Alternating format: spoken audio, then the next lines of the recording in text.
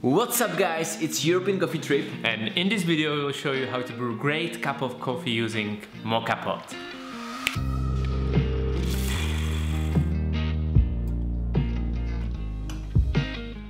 Moka pot is a coffee maker that you can find in most households all around the world. It was designed and developed in 1933, and since 1950s it's an icon, especially in Europe and especially in the southern countries. Myself, I was introduced to coffee in Spain during my studies, and after I came back, I actually brought one Moka pot with me, and since then I tried to learn more about the coffee. Well, the problem with Moka pot is that the taste you get out of this coffee maker is usually associated with bitterness and it feels dirty. So the specialty coffee community rather prefer to not use it for brewing their delicious coffee. But truth be told, the main reasons are not really the method, but rather the coffee you are using and also how clean you keep your machine. So in this video we'll try to break several myths about Moka pot and show you how to brew a great cup of coffee using Moka pot.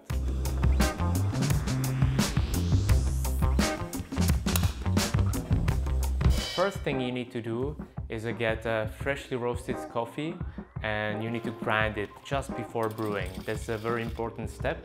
And the grind size, it should be way coarser than the espresso, so it's rather drip coffee grind size. So this is the important thing. Once you grind your coffee, you fill the basket, you don't push it down, you don't temp it, just make sure that it's level and you are done. Next thing is water. So you don't use a temperature room water or cold water, you need a hot water. So the coffee is not in contact with water for too long. That can result in an unpleasant taste of coffee. When you have a water, so you pour it into the bottom part of a Moka pot, right below the valve you can see there. So this is the measurement for how much water you need to use. Then you top it up with the coffee basket, and because the bottom part is now hot, so you use a towel and screw two parts together. And then you put it on a stove, or in our case on a burner that will help us to really prepare the coffee. So this is actually one of the advantages of the Moka pot. So then the pressure inside the Moka pot actually pushes the coffee up, and you start to see how it flows into the top part of the Moka pot.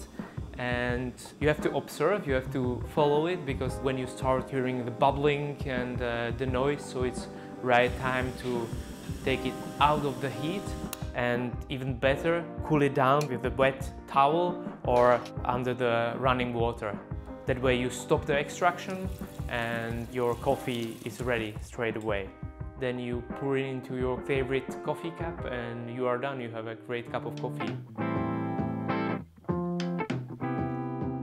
As I told you, one of the biggest problems with Moka pot is the way people clean it, and actually probably that they don't clean it or don't clean it enough.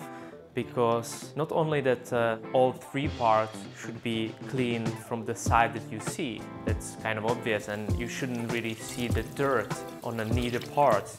But what I didn't know quite recently is that you have to, or you should, actually take apart also the seal and the filter from the bottom of the top part of the Moka pot. And you'll be probably surprised when you do it for the very first time what is in your Moka pot. But similar to the espresso machine, you need to clean all the oils and all the ground coffee that actually get into the sealing and get into the inside of the filtering system. So that's very important, and you should do it actually after every single brewing of Moka pot. And this way you should have a tasty coffee every single time.